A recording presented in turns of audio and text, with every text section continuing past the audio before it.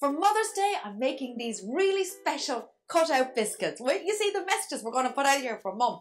I'm Catherine, this is Ballynuckin Cookery School. Let's get baking. So we start with our butter.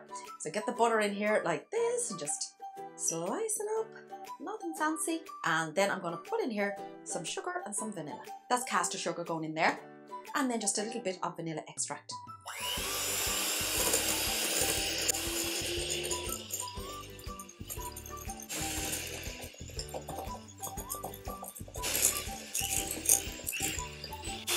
So sorry about the noise there, but there's a reason why you do this. This is called creaming the butter and sugar together.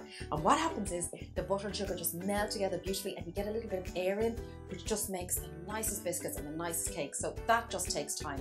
Now I'm going to put in an egg yolk and just give this a little scrape with a spatula. And then I'm going to give it just another little whisk.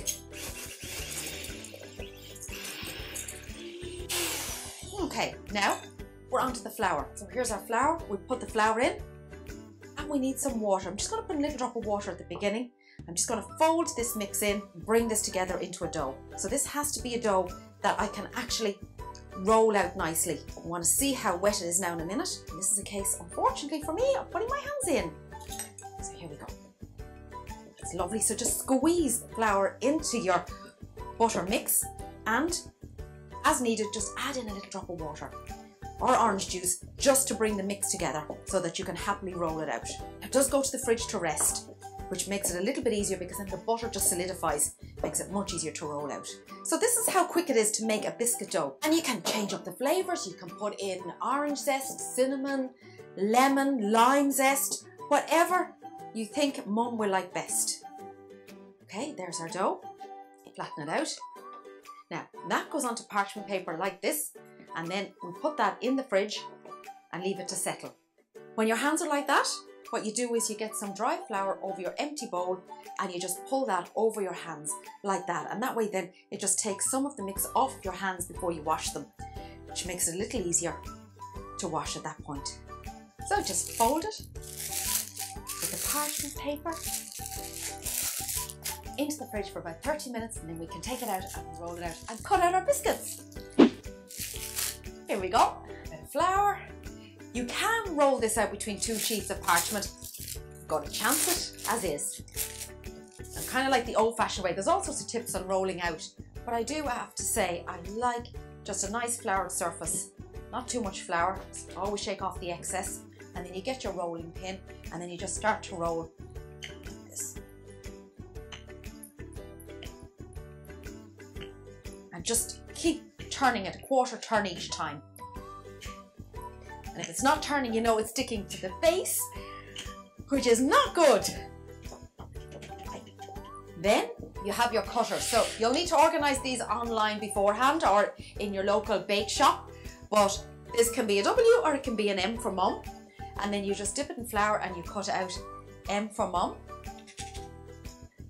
So we're going to say, Mum, I love you. So there's two M's and we need a U. See where this is going now? There's M-U-M, right? Okay, what next? Love, L. O.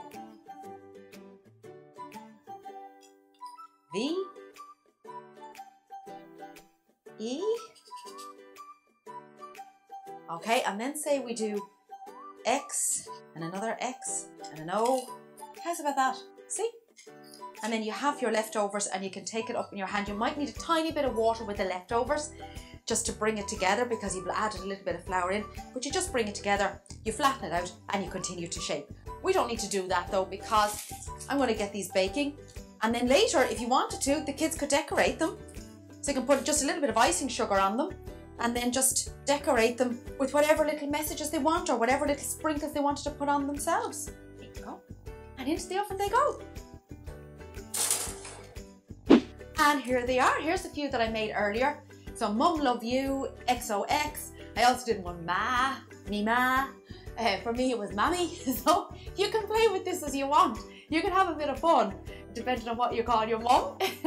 I think it's a really good fun thing to do. And I think your mum will love it. on Mother's Day. I think it's something really special that the kids can do for their mum, and it's something so personal. It's gorgeous. So you can, if you want, then get white icing and decorate them. I'm just going to leave them plain. I'm going to sit them over there beside some sprinkles, and I'll take a photograph of them and you can see what they look like.